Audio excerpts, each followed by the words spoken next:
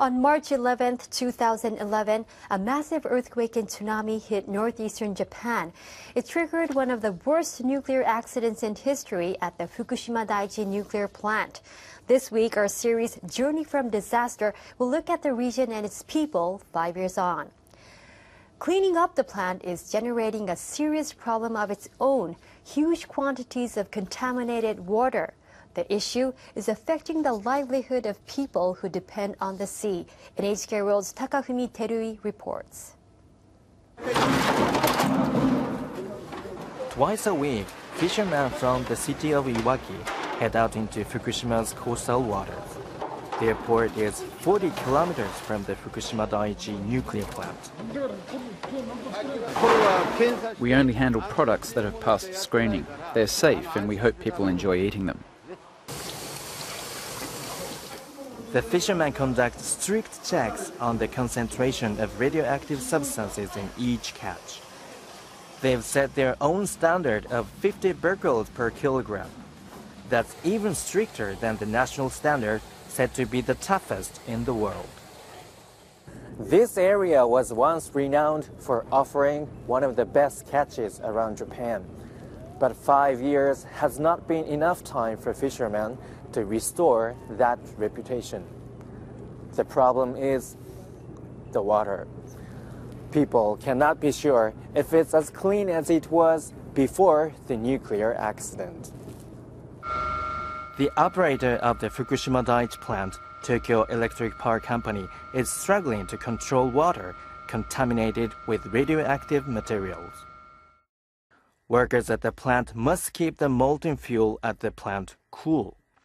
That requires injecting enormous quantities of water. And the volume increases as groundwater seeps into the plant. Huge amounts of contaminated water are being generated. Workers are pumping out the water. But since they cannot remove all the radioactive substances it contains, they have to store it in tanks on site. About 800,000 tons of water are now being stored. TEPCO officials are trying to limit the volume by keeping groundwater away from the reactor buildings. In May 2014, they started pumping it up before it could reach the buildings and releasing it into the ocean. They've also been working on measures to keep contaminated water from flowing into the sea. They installed a steel wall near the shore last year. Now the government and TEPCO officials are planning to build another wall made of ice. Pipes surrounding the reactor buildings descend 30 meters into the ground. Cooling liquid will be circulated through the pipes to freeze the soil around them. If all goes well, the result will be a huge 1.5-kilometer long wall of ice. But some people doubt the $300 million system will work. Satoshi Sato is a nuclear engineer. The frozen soil will melt if it's left on its own. This is just a temporary measure. It could melt one day. What will they do if some parts don't freeze? Ideally, it should be a solid wall that lasts a long time. A TEPCO official responsible for decommissioning the plant says they're making progress. We recognize there are concerns about using the ice wall in the long term, so we'll monitor it closely. We've implemented measures to respond to the contaminated water issue, and the ice wall is just one of them. We're working on a comprehensive approach. The fishermen of Fukushima are also keeping a close eye on the situation. They desperately hope it will be resolved as soon as possible so they can resume their former way of life out on the sea. Takafumi Terui, NHK World, Iwaki, Fukushima. Families of children diagnosed with thyroid cancer in Japan's northeastern Fukushima prefecture have formed a support group. They hope to use it to exchange information and share concerns over the disease. The 2011 earthquake and tsunami triggered one of the worst ever nuclear accidents at the Fukushima Daiichi nuclear plant. The disaster spread massive amounts of radioactive materials over a wide area. The government has been working to reduce radiation exposure, but still, people are concerned. Medical officials in Fukushima Prefecture have been giving health checkups to more than 380,000 children who are 18 years old or younger at the time of the nuclear accident. So far, 167 people have been diagnosed with cancer or are suspected to having the illness.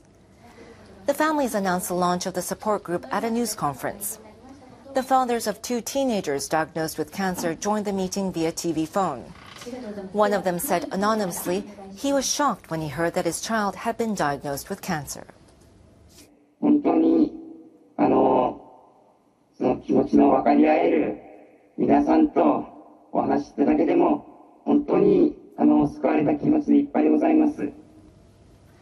The group comprises 5 families. They plan to recruit more members.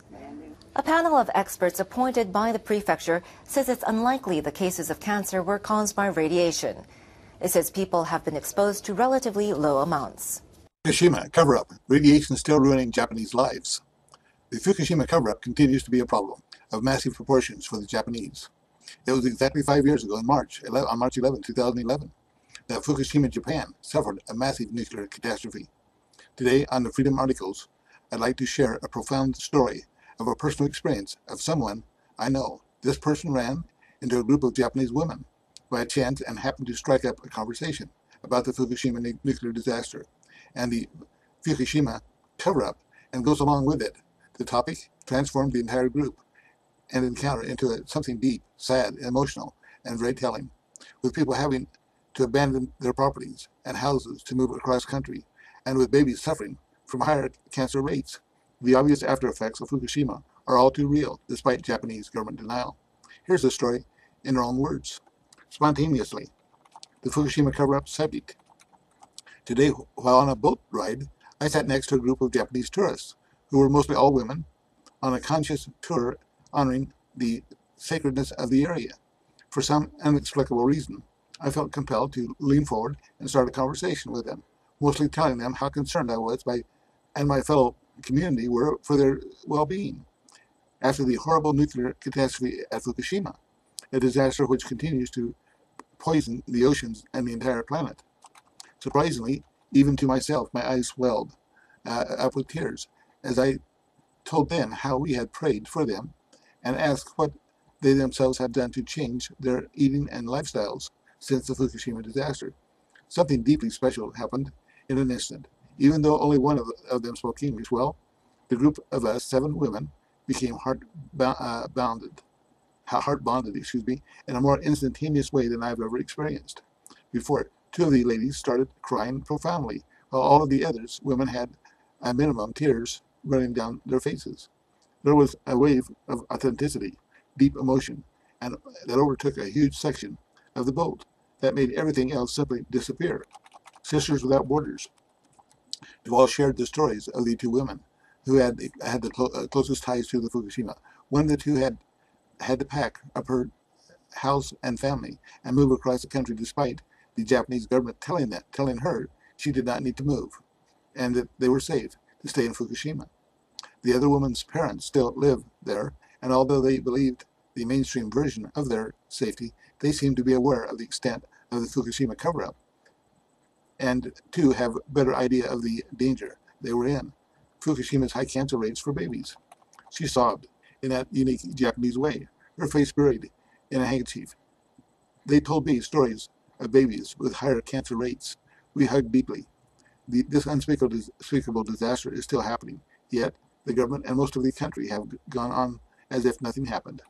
Many studies have confirmed that this aspect of the Fukushima cover-up, such as recent one which concluded the children living near the Fukushima nuclear meltdown have been diagnosed with thyroid cancer up to 20 to 50 times that of children elsewhere.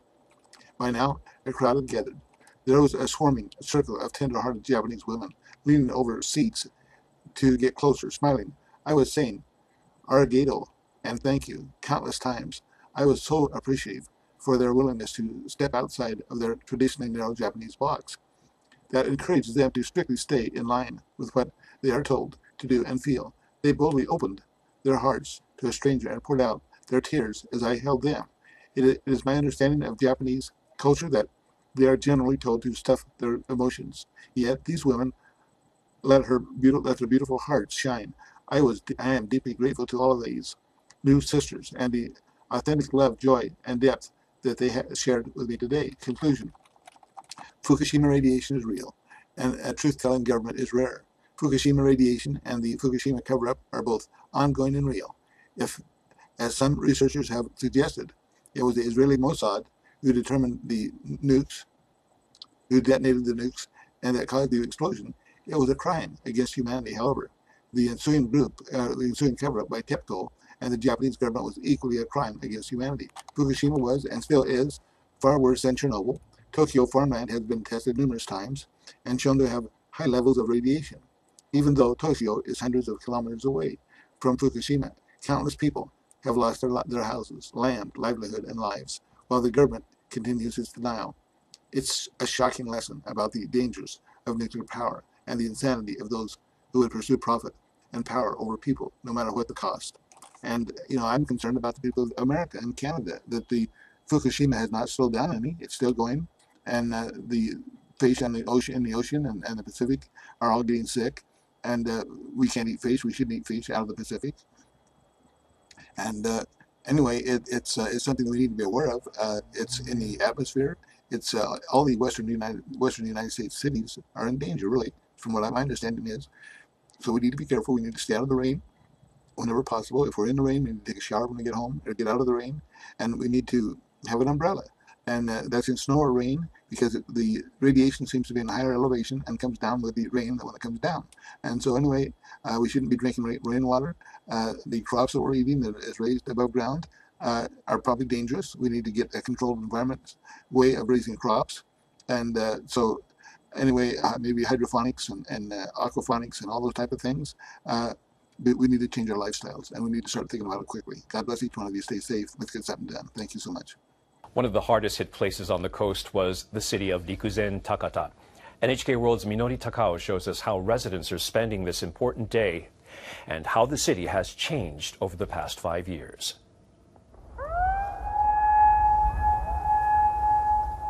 At 2:46 p.m., the exact time the earthquake struck, people in Rikuzen Takata took a moment to pray for those who were lost in the disaster. A memorial service was held in a newly constructed community hall. Hundreds of visitors paid their respects. Rikuzen Takata is now known for this site, the lone standing pine tree. But this isn't what the place looked like 5 years ago.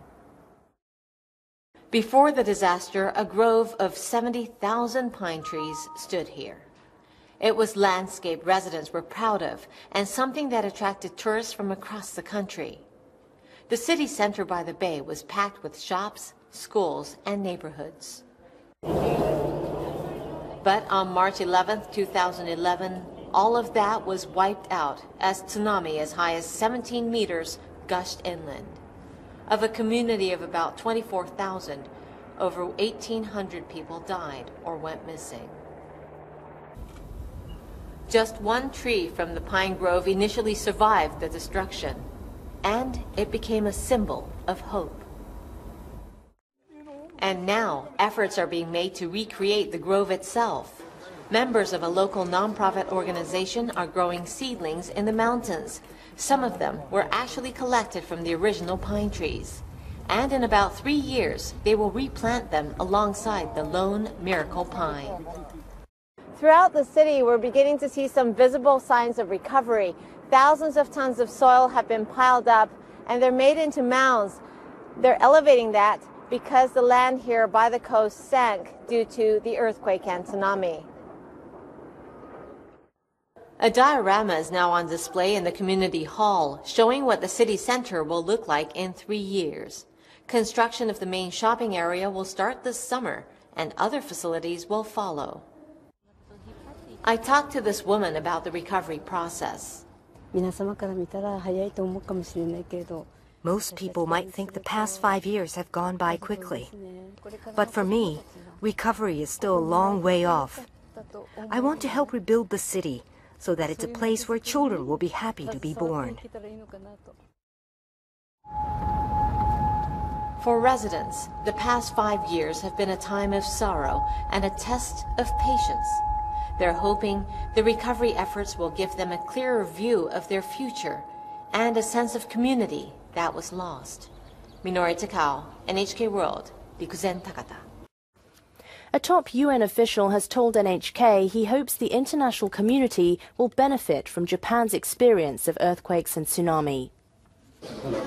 Nice to meet you. Thank you. Robert Glasser, the special representative of the UN Secretary-General for Disaster Risk Reduction, attended a public ceremony in Tokyo to remember victims of the catastrophes.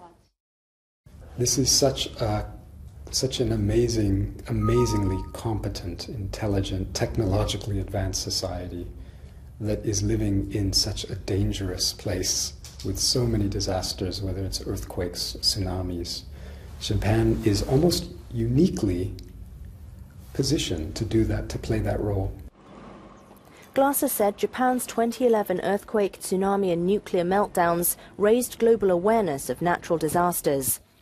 He said people should recognize the Fukushima nuclear crisis as an opportunity to make improvements. UN Secretary-General Ban Ki-moon also extended his condolences to the victims. He said Japan has shown the world the importance of learning from past calamities so as to prepare for the future. Anti-nuclear protesters gathered in Taiwan's capital, Taipei, on Saturday. They held a rally to mark the 5th anniversary of the 2011 nuclear disaster at the Fukushima Daiichi nuclear power plant in Japan.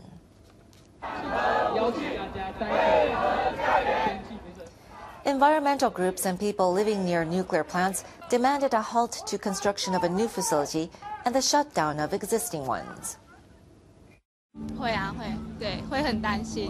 I am concerned about nuclear accidents.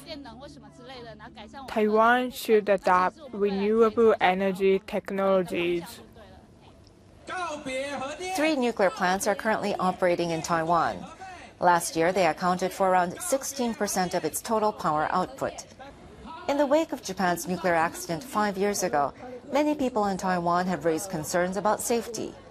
This has resulted in a freeze on the construction of a 4th plant near Taipei.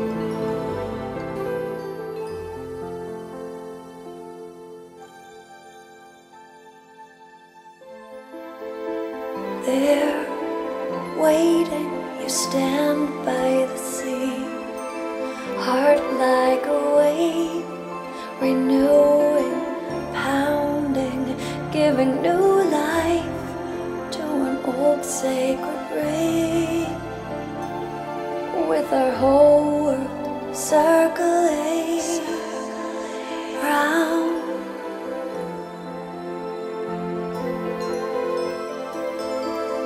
Our sacred ground, last home for the Tory. You're the rock holding me, I'm the tree. I'll marry the ocean if you'll marry me, with our whole world circling. Since the Grand Canyon, I've dreamt of Eden, one taste of heaven while I'm still breathing, and then you appeared.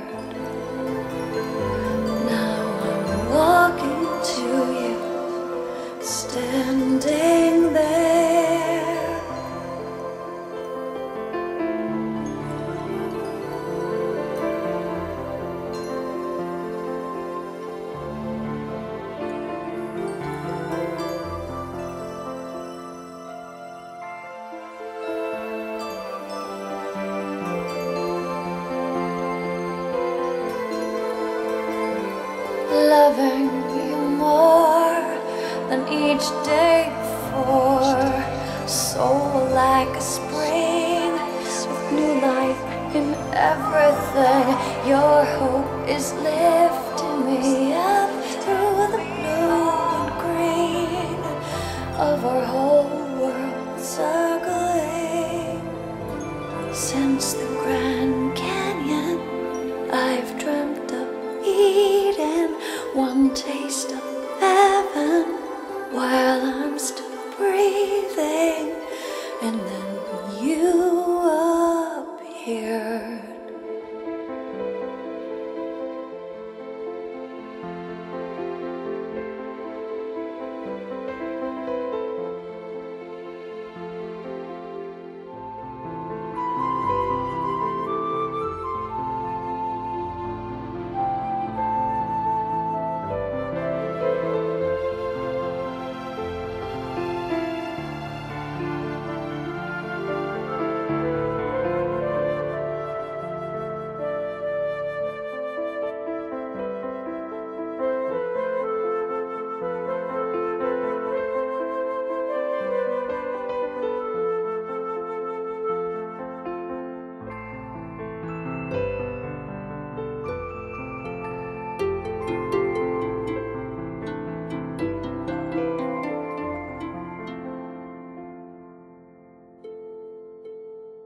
Oh, we're straight out of nowhere,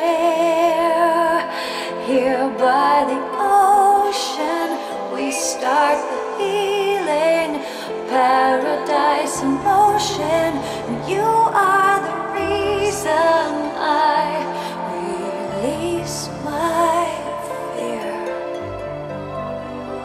I've known you for 1,000 years, since the Grand Canyon, we've walked to Eden.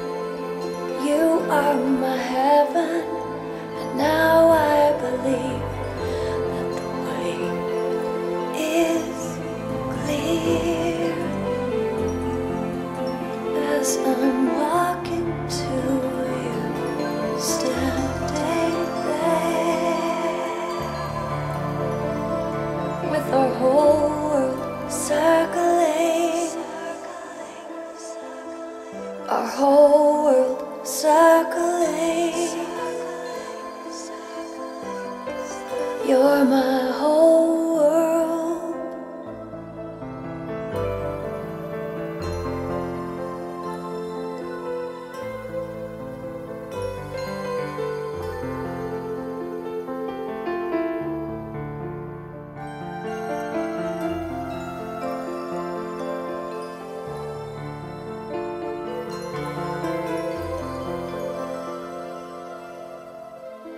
With our whole world circling, our whole world circling. You're my whole world.